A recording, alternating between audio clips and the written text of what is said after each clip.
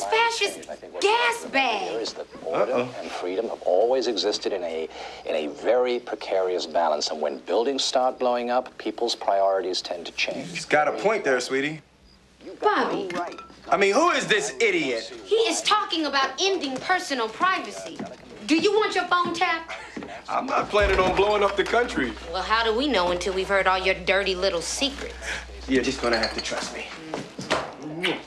Oh, I know. We'll just tap the criminals. We won't suspend the civil rights of the good people. Right. Then who decides which is which? I think you should. You know, Bobby, I think you should take this more seriously. Honey, I think you're taking it seriously enough for both of us and half the people on the block.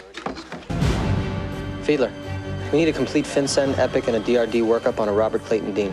His social is 986-260901. Pull up keyhole data files, okay? We're running a comprehensive database search.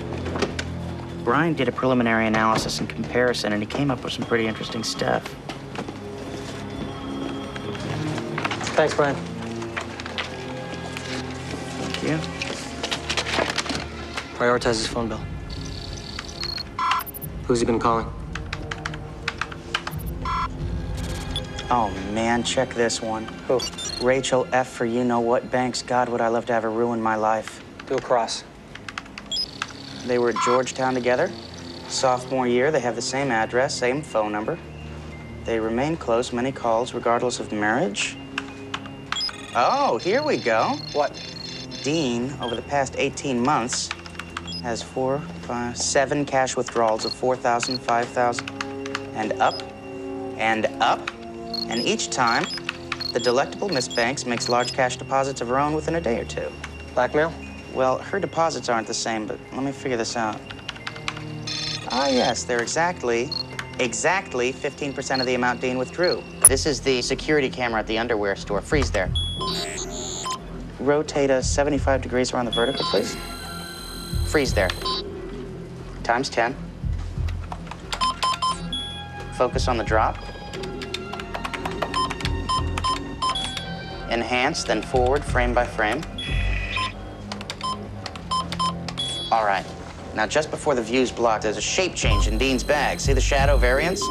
See? The shadow's wrong. Zavitz changed the configuration of Dean's packages. Is it a tape? It's hard to say for sure. These things are... Computer take us around to the other side? It can hypothesize, Chris. Yeah? Can you rotate us 75 degrees around the vertical, please? What do you think it is? It looks a lot bigger than the tape. Zavitz had digital compression equipment in his apartment. He could have downloaded it to anything. Or maybe the bag twisted in Dean's hand.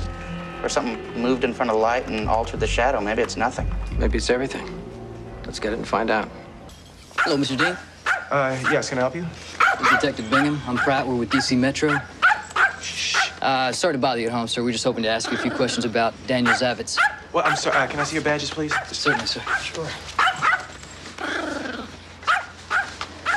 All right. Put taps on his 20 most frequently called numbers, and let's get into his life. The union situation has mob written all over it. And he's definitely vulnerable on Rachel Banks. I want to know about his wife. I want to know about his parents. I want to know about his gambling problems, his urine samples, his porno rentals. I want to use every means possible to get what we need.